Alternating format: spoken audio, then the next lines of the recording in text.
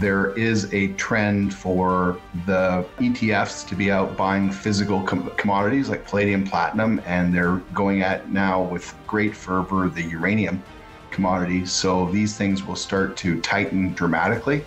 So as these ETFs are consuming or buying the actual physical commodity, if there are any interruptions due to COVID or strikes or anything at global mines, the supply disruption in combination with the consumption of these massive funds will provide kind of a perfect storm in terms of commodity price squeezes.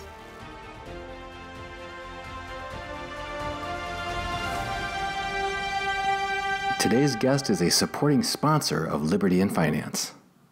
Welcome back to Liberty in Finance. We have a returning guest. Jim Paterson is a principal of Discovery Group. He's also the CEO and chairman of ValOre Metals Corp, and he joins us this Tuesday, August 31st, 2021. Jim, thanks for coming back on Liberty in Finance. Hi, Dunnigan. Great to be here. Thank you. We wanted to talk with you today for an update on a couple of important topics that people who are considering investing in the natural resources space should be asking themselves about. One is about team, and the other is about timing. We understand that there are many companies. Rick Rule talks about it as like finding a needle in a haystack, sometimes looking for the best companies within the precious metals resource space. There's a lot of them. And so finding the right team is one of the things he has emphasized with us in the past. And he talks about both a proven track record of success as well as the way that they complement their skill sets together and work together to get things done. Can you talk to us about why people who are investing in the natural resources space really need to be concerned about the team in which they are investing? I think it's the critical item, the key item, because as an investor in the space, if you live in Minnesota or Santiago, Chile, or Perth, Australia, or someplace in Canada, you're not necessarily out working in the industry, but you're investing in the industry. So effectively, you're investing in the people that run the companies. And what you're hoping is that they have a track record of success and also that they've learned from their mistakes. Because I think that lots of mistakes get made in business. And if you don't learn from your mistakes, you're cursed to repeat them. And so the team that you're backing through your investment in the company, you want them to be diligent, vigilant, experienced, and looking out for your best interests. So you can actually determine whether you think that they have the right stuff or not by reading their website clearly and comprehensively to determine whether their experience matches their current activities. So is it relevant or not? Is the experience relevant? Have they had success? Have they overcome failure? And are they the types of people that you want to back going forward? So that's the best thing to look for first. And I think that'll really increase your chances of success as an investor.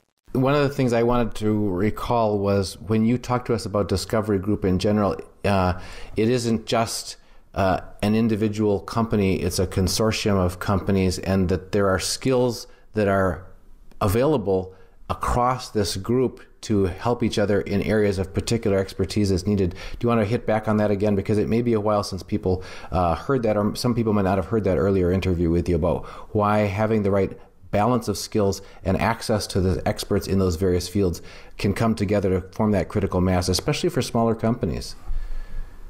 Mm-hmm. Yeah.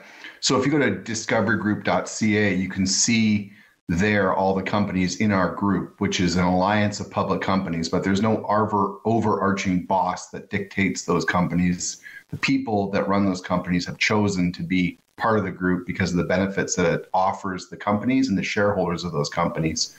And we have an amazing contact network from which to draw experience. And if you go into, there's something called tombstones on the discoverygroup.ca website where we talk about all the different financings and M&A transactions that we've had over the years as a group, or the individual companies have had, but they're part of the group while they were part of the group.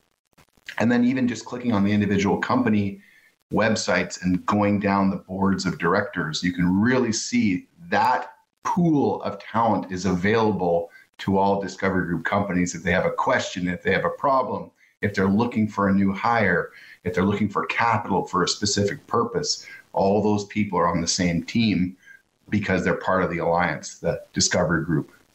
in addition to having the right skill sets that are applicable to the job at hand, and that's a really good point. Somebody can be expert at something and it may not be what's necessary for the specific thing, whether it's that geography or that jurisdiction or that type of deposit or whatever they're going after. So there has to be a good match of past experience that lines them up. You mentioned something kind of intriguing, but it went past quickly. You said hard lessons learned. Tell us more about why finding people who are in leadership positions that have learned hard lessons is also equally important to people who've had glowing successes. I think challenges are great instructors and educators, and certainly failures are great, fantastic educators for people. And I think you just have to have the right attitude. If you get knocked down, you have to recognize why you were knocked down, what happened. So good examples would be just maybe overlooking certain groups when you're negotiating, or if you're looking to get a permit, or if you're having to communicate with a community. And early in your career, you might, for some reason, overlook a certain group, and that group may be coming back later to slow down the process or halt the permitting process for a project. And if you're smart, you won't make that mistake ever again. You'll really be hyper aware of all the different stakeholders in an area that are related to a project, and even those that most people wouldn't think about, and then you don't make that same mistake. That's just one example. Or somebody who's taken a company public before, actually gone through the listing process, or a specific type of transaction where there's certain things you can step in, cow patty if you're not careful. And those things are only learned. They're really learned clearly when you make a mistake, and if you can recognize that mistake and overcome it. So if you skated through life with no problems whatsoever, you really wouldn't be a leader with breadth and depth to your experience. We talk about that in the preparedness community as well, because the future is unknown and in some extent unknowable. So we want to have optionality and preparedness, but there's nothing like having some hard knocks that you've overcome that say, it's not just have you dealt well with situations that went your way, but how have you dealt with things when things didn't break your way, and how have you come out stronger and better prepared to face, the uncertain future because of that. What about commitment? Because a lot of people who are in the position of potentially investing in a company want to know how much skin in the game the actual principals in that company have, the leaders. Are they just talking a good talk, or are they walking the talk? Mm-hmm. Well, the beautiful thing about the Canadian marketplace, the Canadian listed companies, is they clearly lay out, there are certain websites you can go to, and you can actually determine how many shares are owned by the executives, the insiders, how many options are held by the insiders, and if they have any warrants or other securities. You can see if they've sold stock recently. You can see if they've bought stock recently, if they traded in the market, if they are supporting it.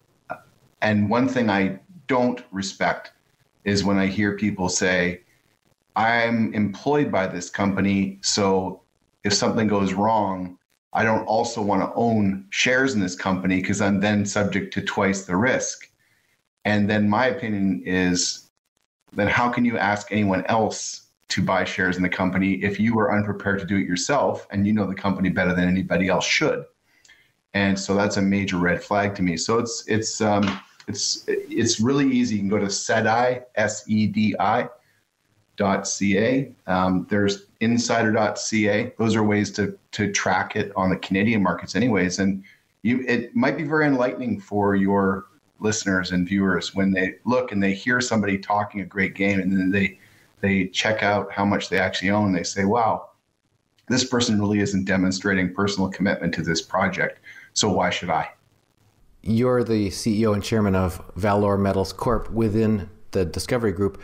What insight can you give us on those criteria that we just talked about, as far as track records of success, or applicable skills and expertise, hard lessons learned, and commitment within ValOre Metals Corp? Well, from a board of directors perspective, we have a board that has experience in mineral acquisition, project exploration, like large scale exploration programs, in discoveries, in taking those discoveries from, concept right through to, in one case, $500 million sale, or more than $500 million sale to a major gold company, concept through discovery to a sale to a major multi-jurisdictional miner in the uranium space. So there's lots of large transactional experience, but that started from an idea and then was perfectly managed and executed all the way along. In terms of mistakes, I think that we were all subject to a real learning experience in the uranium space, because this company was formerly called Kivalliq Energy. It still holds uranium assets, which people are quite interested in now.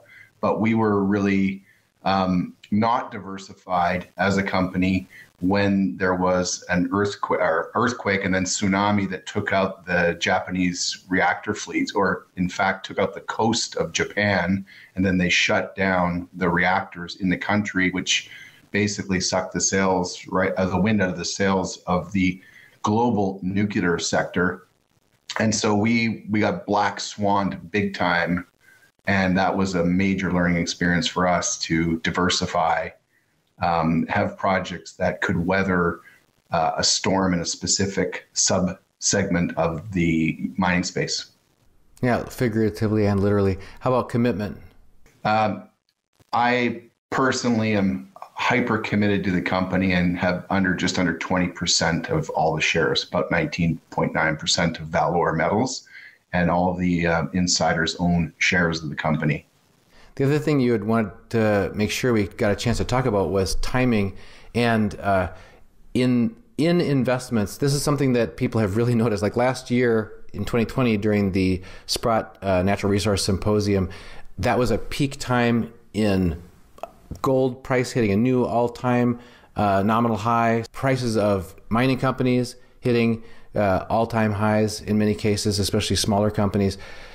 People are sensitive to that. Investors are sensitive to the ebbs and flows of prices in the investment environment, but there's more to it, more to timing than just that. There's internal things going on within the industry. What do people need to know about timing that will affect their success as natural resource investors? Well, I think your audience, who I would assume would be also quite have a lot of aptitude with purchasing the actual metals, they would understand scarcity and when demand flows in, what happens to the timing of deliveries and premiums and all these different things, and how close they're paying to spot prices. I mean, all these things are real tangible goods. And so that would be something that can be then extrapolated to the mineral exploration sector as well, because when markets get tightened and prices move up of specific commodities, there's a slight lag, and then suddenly the investment community kind of catches wind of this squeeze, and they will pile into, or they will start selling those people to which they'll sell. Like if it's an institutional salesperson from Toronto, they'll be phoning up all the hedge funds and telling them they need to own a uranium stock or a cobalt stock or a copper stock or a gold stock, depending upon the squeeze in the actual physical commodities. So there is that lag effect, and then it really happens. And then there's a scarcity in the shares of those companies that track that space, and they really can move. And in particular, I know Rick's talked about uranium before, and that a really good example of that happened in end of 2010. And I think it could really happen again here in the uranium space. It certainly, will affect prices of companies that are exploring for palladium or platinum if those prices move up of those underlying commodities. And then the gold market is such a huge market in terms of all the companies that are looking for gold or copper for that matter, but they too get squeezed when the actual physical commodity price moves up due to scarcity. Strikes happen, and if you're looking at social unrest in Chile, think, okay, a lot of the copper in the world is produced in Chile. Is there going to be some scarcity there? Is there going to be some interruptions in supply? In uranium, a lot of uranium comes from Kazakhstan. There's an issue over there where you read that, government shuts down uranium mines due to COVID scare. You're going to see a price move in uranium. So there's these different timing aspects, and obviously it's cyclical, but also in the mineral exploration space, Canadian companies are subject to seasonality. So it's tough in Northern Canada to mount a big drill program in certain times of the year, whether it's the dead of winter or the spring thaw, or there's certain times they call breakup. So that may affect the work they can do, thus the news flow. So you have to look at, and the same might be said for other places in the Southern Hemisphere, far down in the Southern Hemisphere, or in Brazil, let's say, if there's a rainy season in the rainforest, that will affect a couple of months worth of work. So all these different things, you have to really understand timing is critical. I think you want to go long, actually, when there's not a lot of news flow, and you'd like to be lightening up your position when there's tons of news, if it's good news, because it'll create liquidity and interest in the company. So and then the last thing, or one thing of many, but the last thing I would like to talk about is just policy changes, global government right now, which I'm sure your viewers are pretty knowledgeable on, but they're really pushing ESG policies. And so it's even causing changes in the behavior of the naming of companies, where they'll want to have ESG in a title of their corporate name, or really focused on that, or tying it back in to battery metals and electrification strategies. And so all these things are going to affect the individual commodities depending upon how they're used in electric cars, vehicles, transmission of electricity. Nuclear will definitely benefit now in terms of a policy perspective. I think that is now seen as a very low carbon footprint method of generating electricity. So that may have some impacts there. On the PGE, or palladium and platinum front, the real purpose, the driver economically from a commercial perspective of those metals currently is to be used in catalytic converters, so to reduce noxious fumes in automobiles. So if policy changes in China get stricter and stricter and stricter, and it isn't electric vehicles that are currently being mass produced, but rather ones that consume petrol, then they will need catalytic converters in greater supply, and they'll load more PGEs like palladium and platinum into those catalytic converters in those engines. So those are policy changes that drive. So timing can be beautiful and timing can be terrible. And that's, that kind of goes back to what I was saying on that, the Fukushima incident, how we got sideswiped and black swanned. And, so it now changes the way we do business going forward. But on the policy changes, it can also be a boon to investors if they're very long a cobalt stock, and then suddenly you hear that there's no more exports of cobalt from Africa, and you're an owner of a company that has a cobalt producing mine, you will benefit. From the standpoint of potential investors in ValOre Corp, are there particular elements of what you just talked about on timing that would favor this season, or that people should look forward to an opportune time to get their foot in the door with ValOre? Yeah, there's a few things. On the news flow front, there has been some slowdown in assays globally. So when companies like ours drill holes or take rock samples or soil samples, we pack them up, we have chain of custody, we send them off to the labs. And if the labs are not busy, we get the results fast. If the labs are really busy, or they're having trouble finding employees, which is happening all over the United States right now, it's happening globally. So if they're kind of short on employees to run at full capacity, that just slows down the timing of the receipt of the assays. So we were subject to that in Brazil this year. We weren't last year. We were actually getting results really fast, but this year it slowed down a bit, and that's all kind of starting now. So we've been doing work for several months and sending these results off, these samples off for the assay results, and we're just starting to get them. So news flow for us now will really pick up for the latter half of the year, which is fabulous for investors. And then in terms of trends, I've seen it right now where there is a trend for the ETFs to be out buying physical commodities like palladium, platinum, and they're going at now with great fervor the uranium commodity. So these things will start to tighten dramatically. So as these ETFs are consuming or buying the actual physical commodity, if there are any interruptions due to COVID or strikes or anything at global mines, the supply disruption in combination with the consumption of these massive funds will provide kind of a perfect storm in terms of commodity price squeezes. Jim, if people want to find out more about Discovery Group or about ValOre Metals Corp, where should they go? discoverygroup.ca for Discovery Group and valoremetals.com. We've been speaking with Jim Paterson, the CEO and chairman of ValOre Metals Corp, here again on Liberty and Finance. Jim, on behalf of our viewers, thank you for joining us. Thank you so much, Dunnigan.